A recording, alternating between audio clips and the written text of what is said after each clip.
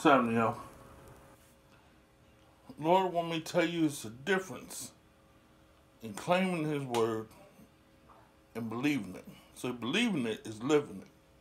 You know, when you take the communion and you discern the body from the blood, by His stripes we are healed of all things. So when you feel a cold coming on, you got to claim it. You know, by His stripes, I'm healed of this cold.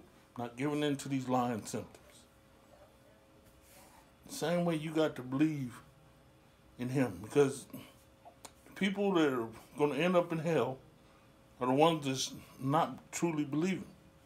Yeah, like the Bible say, you can claim all this with your mouth, but where your heart at?